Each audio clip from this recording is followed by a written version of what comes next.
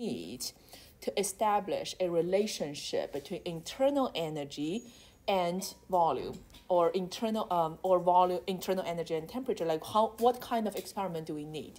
So the heat capacity is a straightforward measurement. We could imagine it tells us the partial derivative of internal energy versus temperature, right? So here, while we're talking about the Joule-Thomson experiment, we're trying to set up environment where the internal energy or the enthalpy are set to be like constant throughout the process, so that we can have like a partial derivative of, say, partial derivative of V over T at constant U, right? And taking together with the heat capacity, and also it gives us an expression of internal pressure and so on. So these are the straight partial derivatives interconnected with each other. And the whole point of setting up the Joule experiment is to have a process along which the internal energy is kept constant. So we can bring internal energy in to our calculus, to our transformation between these properties. All right, so before we get started, I just want to highlight a little bit why do we want to do it, and then let's look at how did we do it. So we'll start from the Joule experiment. So this one, the setup here is pretty straightforward. On the left-hand side, imagine we have some kind of gas, and then these two are containers or space that's covered by rigid adiabatic wall. So remember, whenever we see an adiabatic wall, it tells us about the heat transfer between the system and surrounding to be 0. So whenever you see an adiabatic wall, we can instantaneously write Q equals to 0. And on the right-hand side, in cylinder B, we can say here we have vacuum.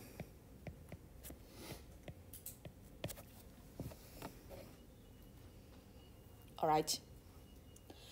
So in the Joule experiment, what do we have is, let's allow the gas to flow through a valve into vacuum, or expand into vacuum. Now in this process, we have a thermometer in there measuring the temperature change of this adiabatic expansion of gas into vacuum. All right, so what exactly is happening in the process?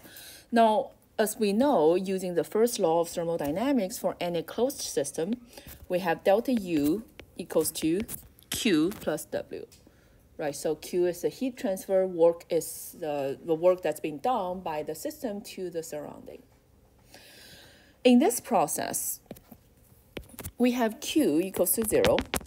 That is known just because we have the adiabatic wall. Yes? Now, everything like inside the adiabatic wall is considered the system. All right. So in this process, we have Q equals to 0. So that's talking about there's no heat transfer. And what about work? So this one is a irreversible. So this one, you would like thinking about plugging like W equals to negative PDV. But in this process, it's not applicable for reasons that this process is not reversible, right? So the gas, once it goes into the vacuum, there's no reason it's going to come back and regenerate into your cylinder A. So this process is irreversible. But if we're thinking about what exactly is going on, right? When we're talking about gas doing work on the surrounding, now because my A and B are both part of my system and B is just a vacuum, we're not exerting any additional pressure on the rigid wall, right? So the whole overall rigid wall is not changing. So in this process, work also equals to 0.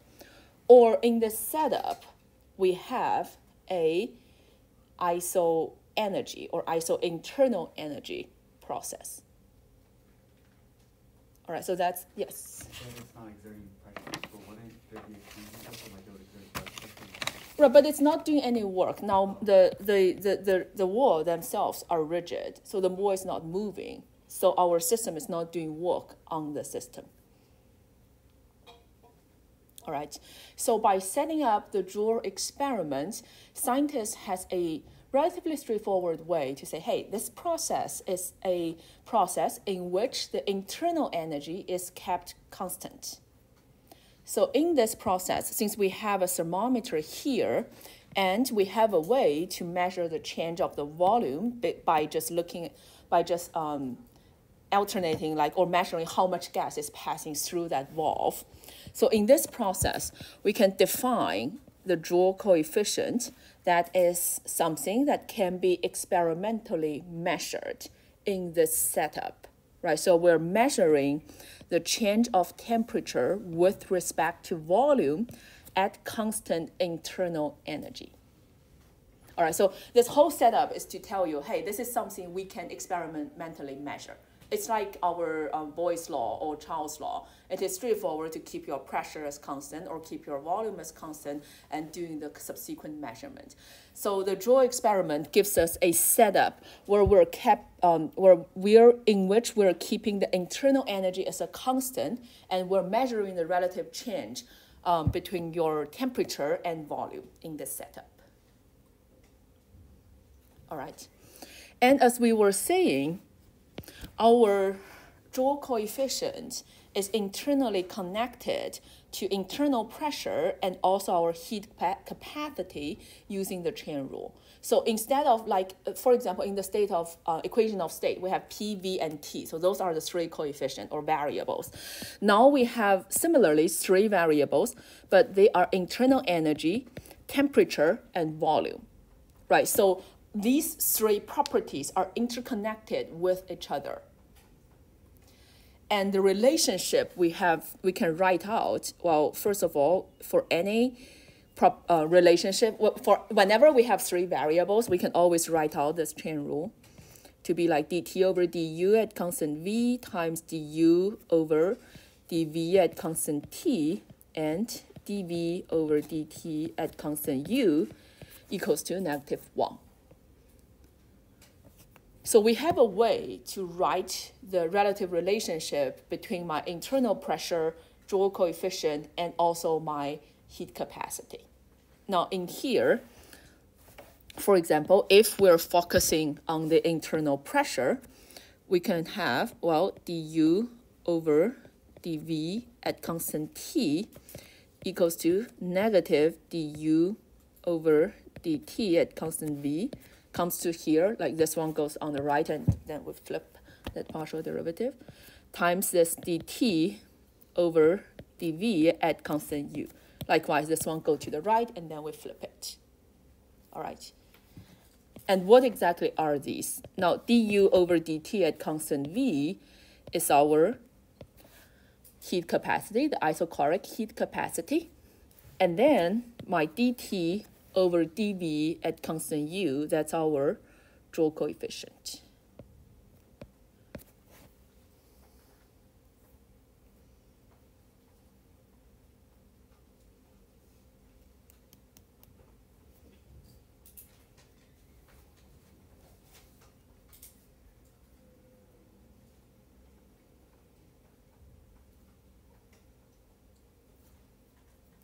All right.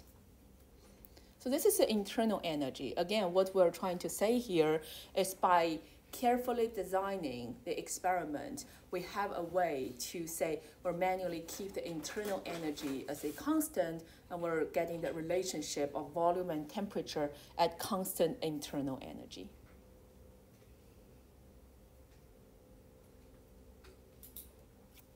Okay.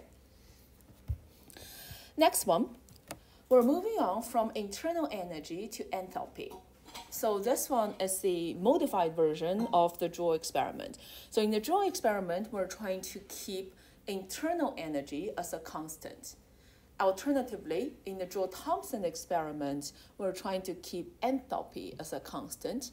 Now, instead of having a relationship between U, T, and V, for enthalpy, we're looking for a relationship between U, T, and pressure. So let's see what's the setup of this experiment and how does this experiment leads to a enthalperic. I forgot about that word, but the process where enthalpy is kept constant. Okay, so if we're looking at this one, on the left-hand side, imagine this is our initial state.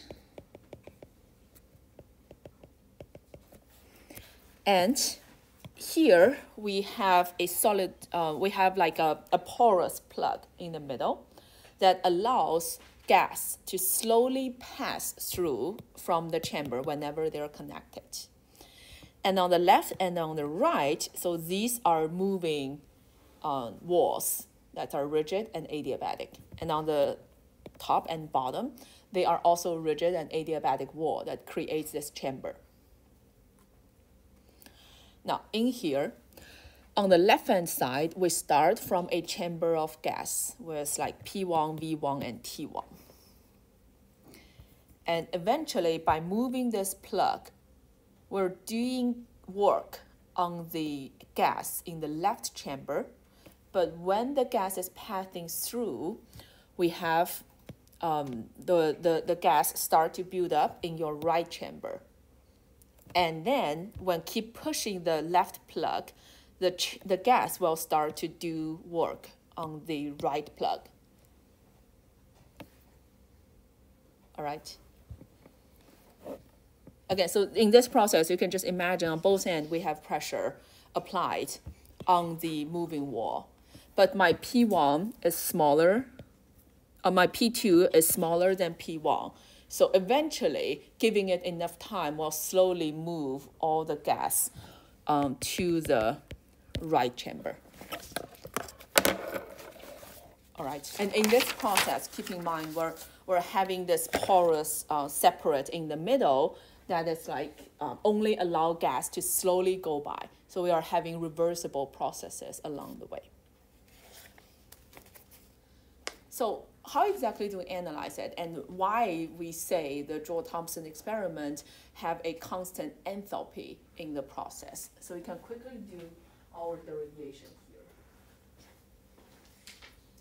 So first of all, thinking about what's being done, now we have reversible work that's being done. The equation we can use is W reversible equals to negative PdV. Right, so if we look at the left chamber or the left pistol,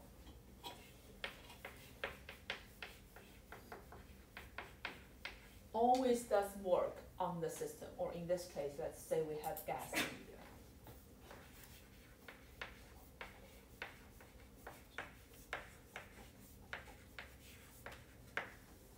Or we can say W left equals to negative, well, initial volume on the left is V1, final volume on the left is 0, and we have P1 dV. All right, now pressure is kept constant in this process. It's an external pressure we exert on the piston, so we can take that P1 out to be negative P1 times 0 minus V1 equals to P1 V1. So that's the amount of work our left piston is done on the system. Likewise, if we look at the right, so the system does work on the right piston. Right, so similarly, let's apply our W equals to negative PdV. So W right equals to the integral of final over initial, so V2 to 0, P2 dV, we get negative P2 V2 minus 0 gives you P2 V2. All right, and if you think about it, the sign negative P2 V2. the sign actually makes sense. So the left piston does work on the system, so the work is done by the surrounding on the system. The work left is a positive value. And the system is doing work on the right piston, and that's a negative value. So overall, we got our total work equals to work left plus work right. And that gives us to be, well, P1 V1 minus P2 V2.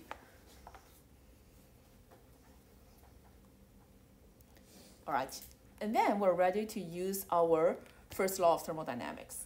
Now, what is in our first law of thermodynamics? Delta U, or the change of internal energy, equals to U2 minus U1. So this 2 and 1 are referring to the final state and initial state, right? So that's our final state, that's our initial state, equals to Q plus W. Now my entire system is always surrounded by adiabatic wall, so Q equals to 0. Again, adiabatic,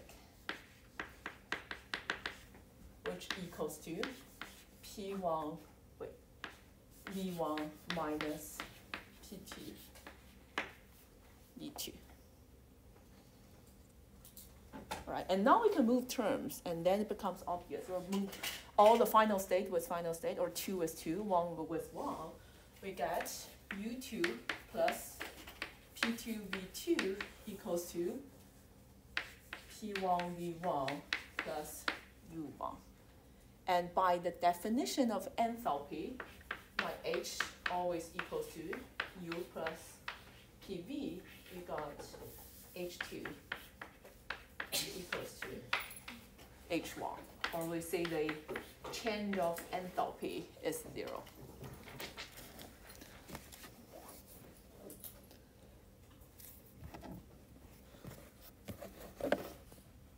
All right. So some of the question we might be asking is giving you a set of the experiment and tell you that in this experiment, one of the state function is kept constant throughout the process. Can you derive and find out like why that is the case, or prove why it is true? It's just a demonstration in how that's being done. And again, like why do we care about it? We want to make a link between my enthalpy and pressure. That's something we can measure. So in this case, we are defining our Joule-Thomson experiment, which is mu Gt. Again, you can measure the temperature while we are changing the pressure or alternating the pressure on both ends of my piston to get a relationship between temperature and pressure at constant enthalpy. All right.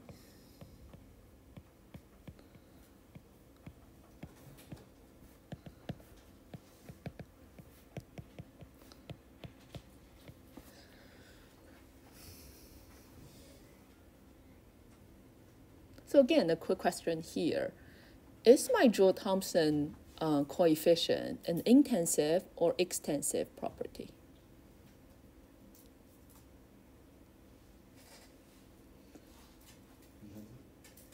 Okay. Why it is intensive? Because I feel like temperature and pressure are both intensive.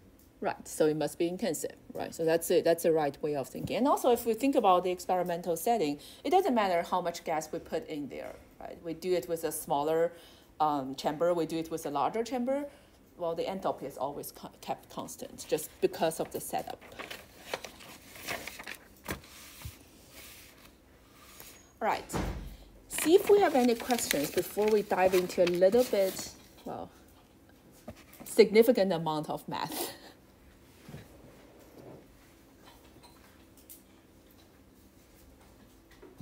Okay, so let's look at a bit more math and work on this problem together. So this is one of your chapter end problem.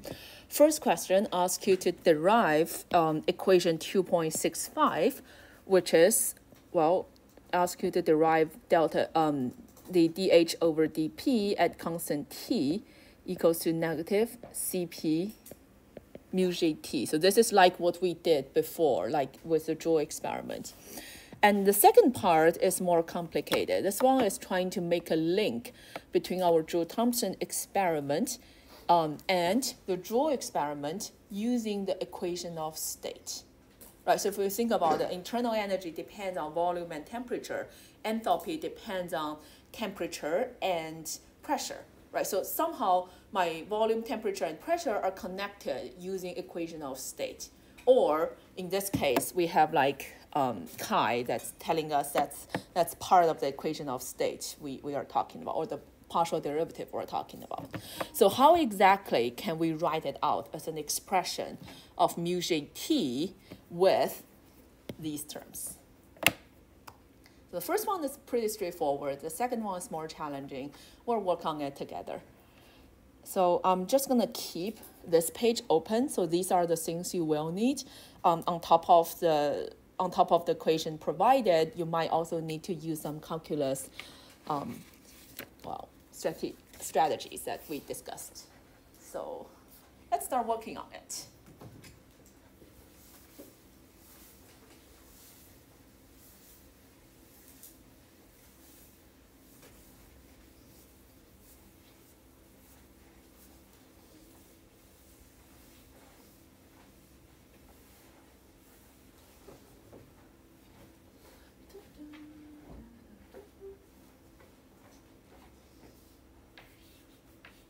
And I hope people in the back can see my handwriting. Okay, let's see it. I'll stop asking like after midterm 1, but I just want to check it.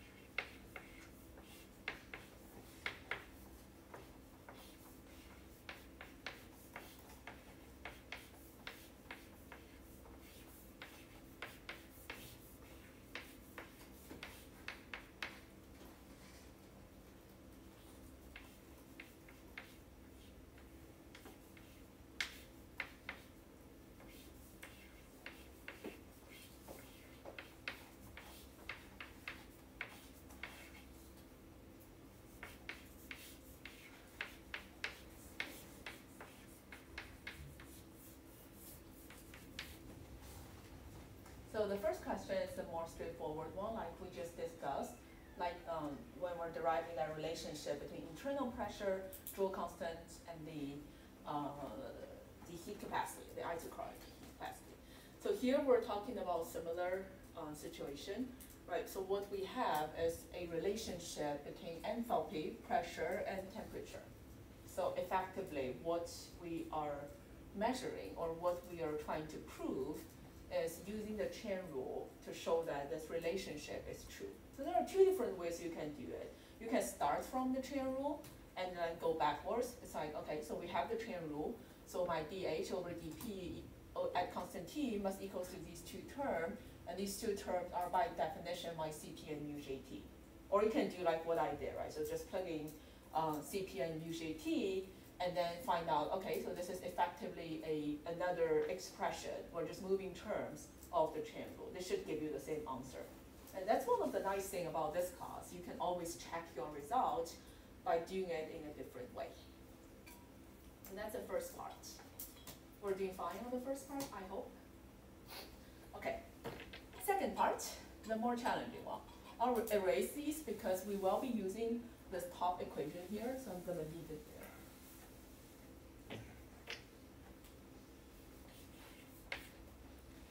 So for the second part, it looks very complicated and frightening, but it gives you a hint to say like start taking the partial derivative of pressure at constant T of enthalpy. So let's just write it out what we have here. First of all, we're trying to prove mu Jt equals to negative V over Cp times chi Cv mu J minus chi P plus 1.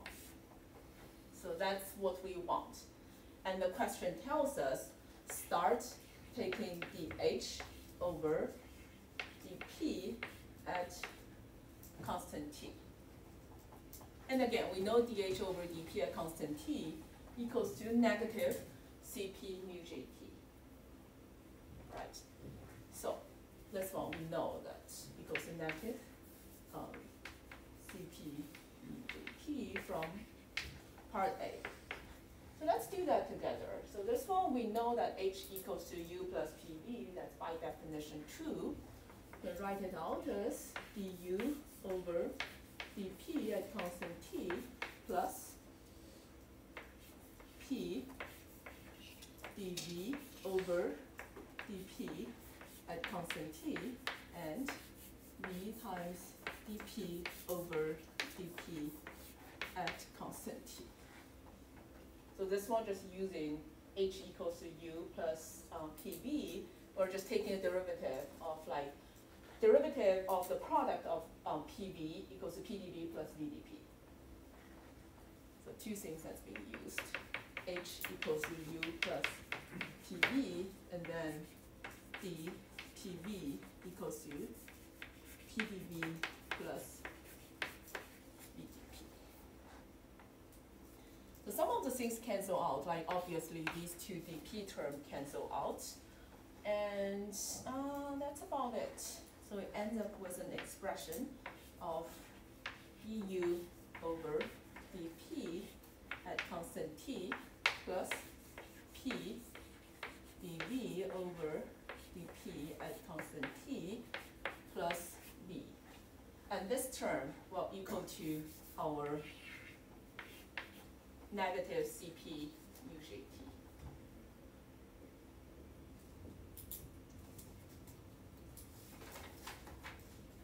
All right, so we're getting very close, because if we look at what we're looking after here, by moving the Cp term and also the negative to the left-hand side, so we have our negative Cp mu Jt. So this one will then become negative Cp mu Jt equals to chi V Cv mu J and minus chi Vp plus V.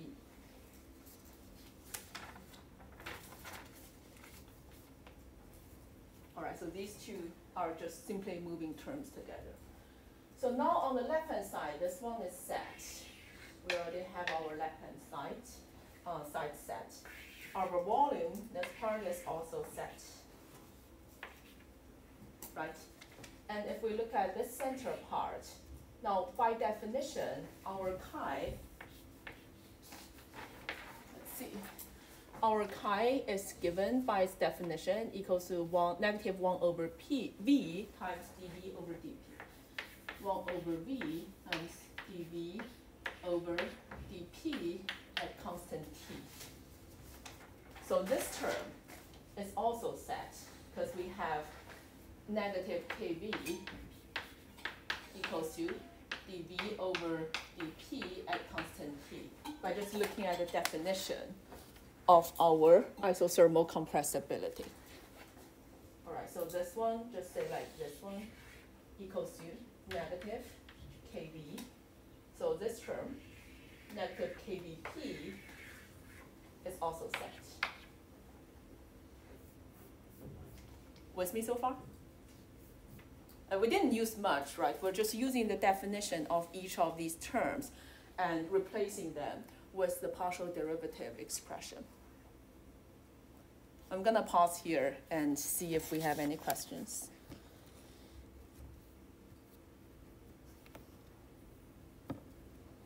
No? Okay, we're happy. So then our question just simply becomes, we're trying to prove that the partial derivative of u over p at constant t equals to this term, the volume times isothermal compressibility chi times Cv times u shape.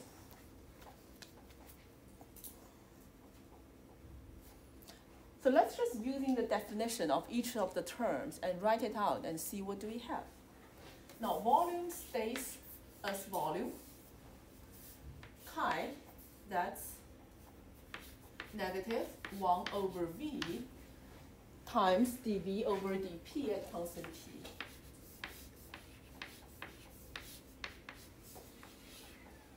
Cv, that's du over dt at constant v, and our mu j is dt over dv at constant u.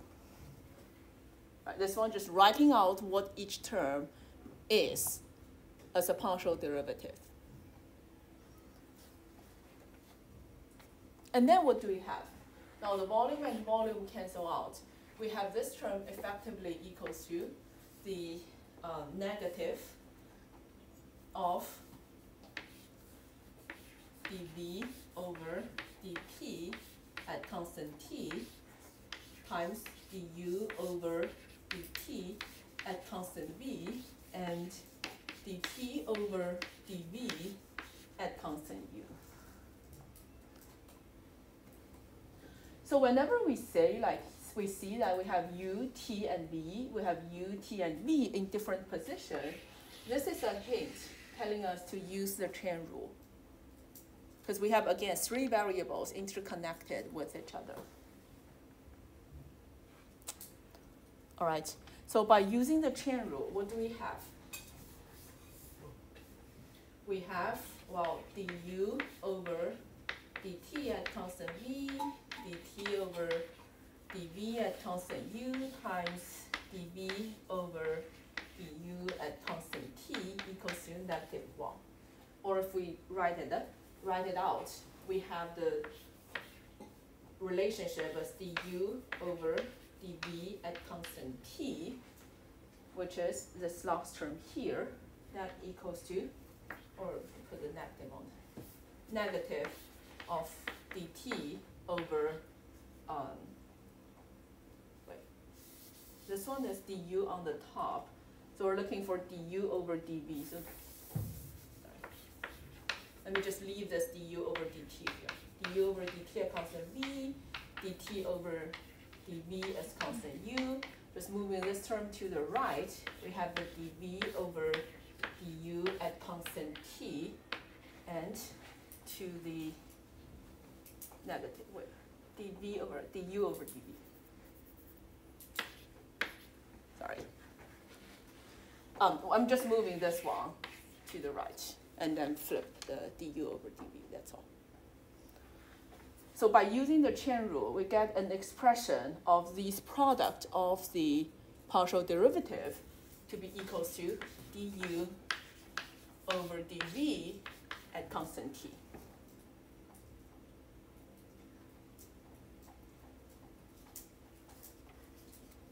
And a negative in the front. Forgot about it. All right.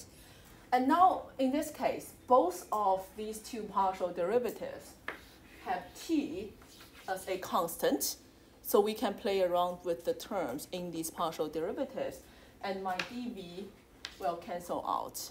My negative will cancel out. And what we have?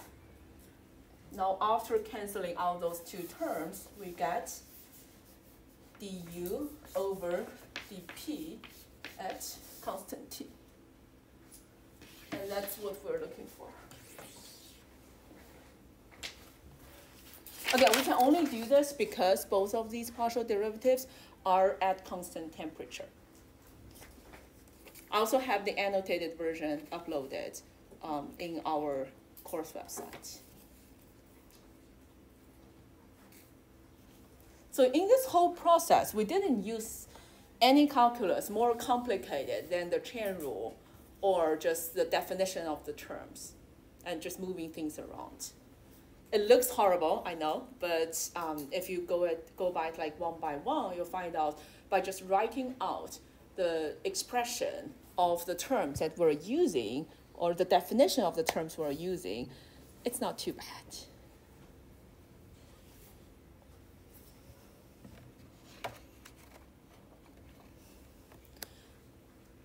See if we have any questions before we move on.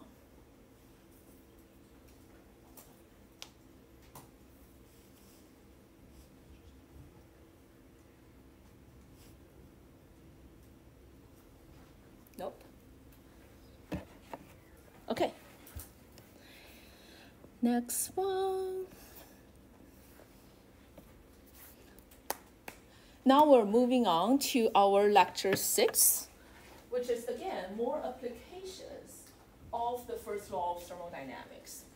I think these are just like, instead of writing things on paper and do the derivation, let's have specific scenarios and see how can we use the first law of thermodynamics to calculate properties that we want, like work, delta U, or heat.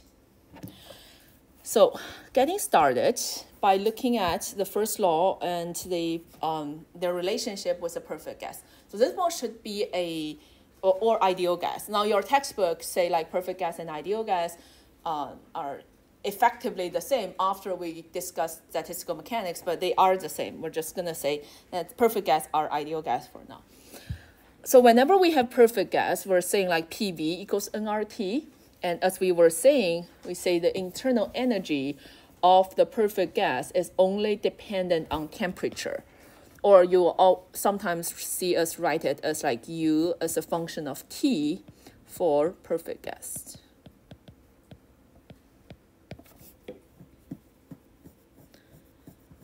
Or effectively, when we're writing the heat capacities of the perfect gas, those partial derivatives now becomes normal derivatives. So here we're going to do a very quick derivation to find out the relationship of Cp and Cv for ideal gases, like what we did before, and we'll compare our results together.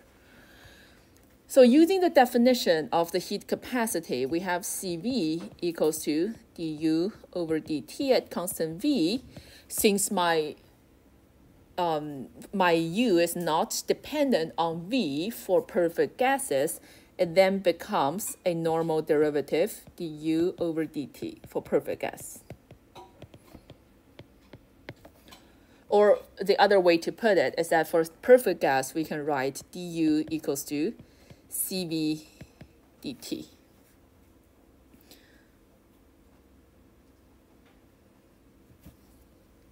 And then for the isobaric heat capacity, likewise, we have Cp equals to dH over dt at constant P, but enthalpy is also independent from pressure for perfect gas only, so we can rewrite it as dH over dt for perfect gas. Or we have dH equals to Cp dt. All right, and then simply using the definition of enthalpy, we can derive the relationship between Cp and Cv for perfect gas only. So what do we have? We have Cp minus Cv equals to dH over dt minus du over dt, and my H equals to U plus PV. This gives us, well, du over dt plus the nRT over T, and also like PV equals nRT for perfect gases, minus du over dt. And we get the difference between your Cv and Cp for perfect gases are just nR. So that's the same result as we get in our previous derivation, using the more general expression of the heat capacity.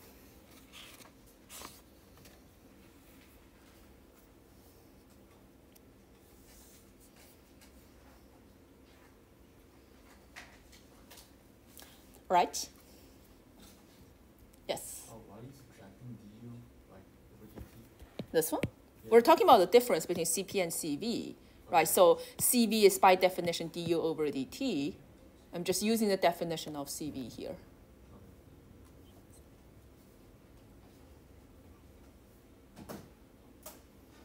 All right, so next up, in general, when we're applying the first law of thermodynamics, again, what we have is stating the internal energy of an isolated system is conserved, and our du equals to dq plus dw. Right, so that's the infinitesimal change of internal energy, infinitesimal change of heat transfer, infinitesimal change of work. There are several things we can put in addition to the first law of thermodynamics. Like, for example, we know that for ideal gas, we have du equals to Cv dt. And for reversible processes, we have dw equals to negative pdv.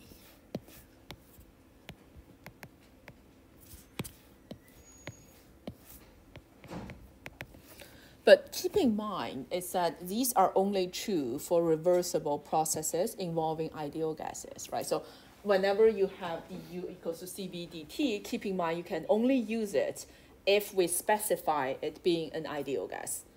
And this one, the dw reversible equals negative pdv, we can only use it if we specify it as a reversible process.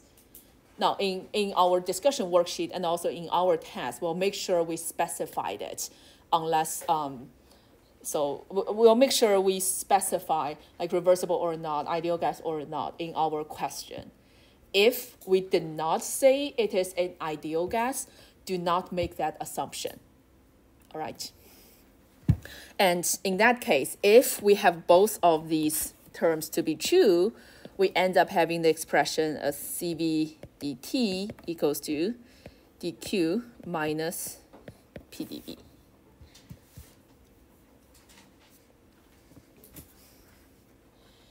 And let's look at an example question together. I don't have time to finish it, but I'm just going to do one step out of the 4. And you can finish the rest of the cycle yourself and compare your answer with our annotated notes.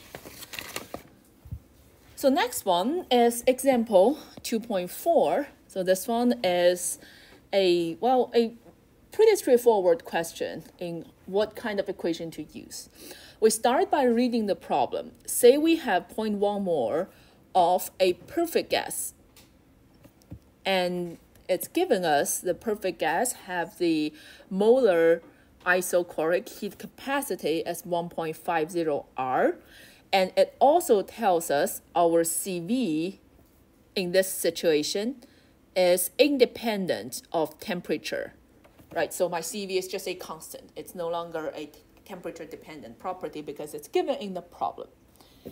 And it's telling us this reversible gas undergoes, this perfect gas undergoes a reversible cyclic process. So on this PV diagram, it's showing like it's going from 1 to 2 to 3 to 4 to 1. So that's a cyclic process.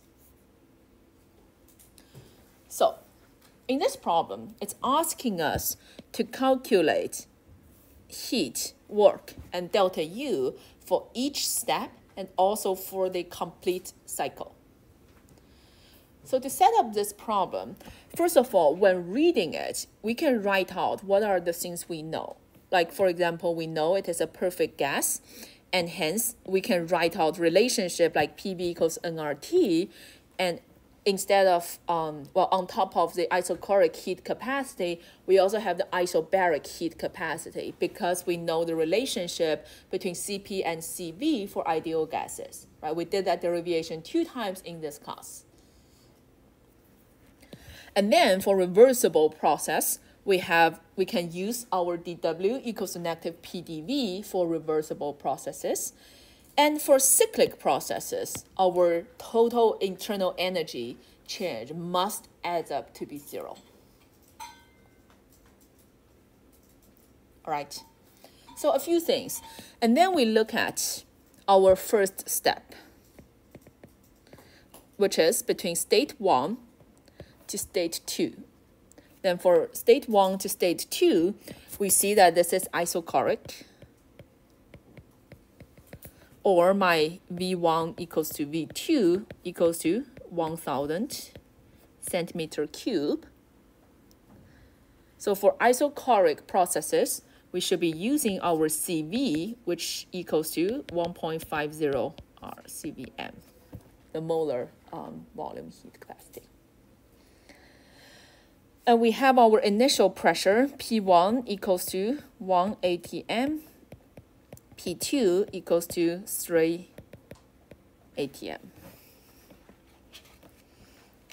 So since my volume is kept the same for this reversible PV work, my W reversible for 1 to 2, well, just equal to 0 since it is isochoric.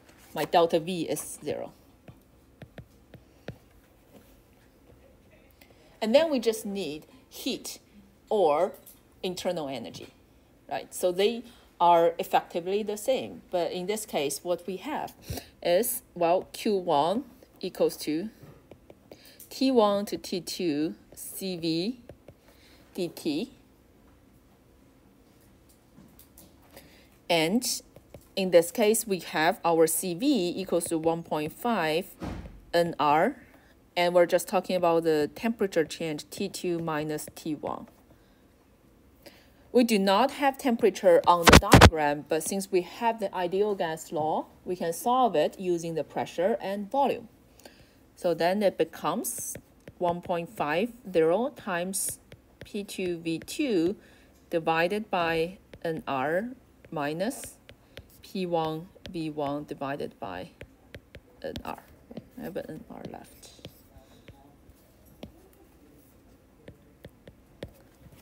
Right. And then it's just plugging numbers and solve for the number. And likewise, we can do the same for the rest of the process. And as a sanity check, which is a nice thing, after you do the delta U calculation for 1, 2, 3, 4, the 4 steps, you can add it up and to double check to make sure your delta U ends up to be 0 because it is a cyclic process, right? So the delta U of 1, 2, 3, 4 step adding up together must equal to 0. So try to yourself. It's not complicated. There are multiple ways to solve it.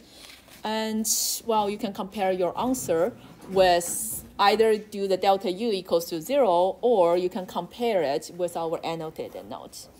But before we leave, I want you to think about this process. If we have an isothermal process, saying the temperature is kept the same, how do we calculate, or what exactly is the expression of heat transfer for an isothermal process? Is it going to be 0? Is it going to be positive, negative for an isothermal expansion? We'll go over that next Monday. And if you have the blank lecture note, just keep it. We'll keep using it in our Monday lecture. All right? Have a good weekend.